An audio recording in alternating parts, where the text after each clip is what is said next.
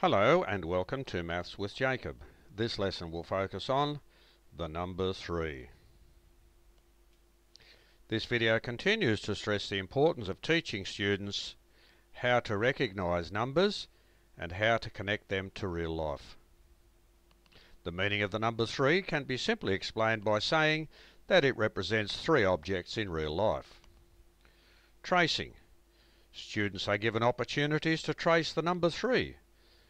Now, we're all very aware of the importance of tracing in kindergarten. It's a very, very important, fine motor skill, and students need to be given every opportunity to do tracing.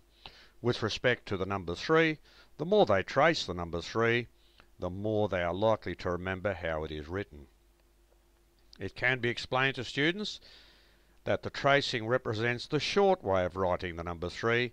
It is the actual number. We also need to explain that it can be written as a word. Students are given opportunities to trace the word 3. Naturally, teachers would make students aware of the appropriate font. Students are given opportunities to recognise those groups that contain 3 objects. So a simple example would be, circle the box that contains 3 objects.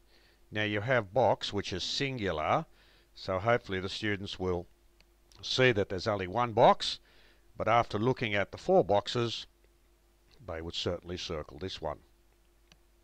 The next example, circle the boxes that contain 3 objects. When they see the word boxes, they'll probably understand that we have more than one box. So after looking carefully, they would circle that box and this one. And they'd be given many more opportunities to do examples like this. Colour 3 fish. We all know how students love colouring in, so they would pick any 3 fish they want and colour those in. And drawing is a beautiful skill for kindergarten. Children love doing it, and these are just 3 examples of objects they could draw, and they need to be given many opportunities to draw others. So this video has just given students a basic introduction to the number 3, and we've talked about how 3 is connected to some areas of the real world.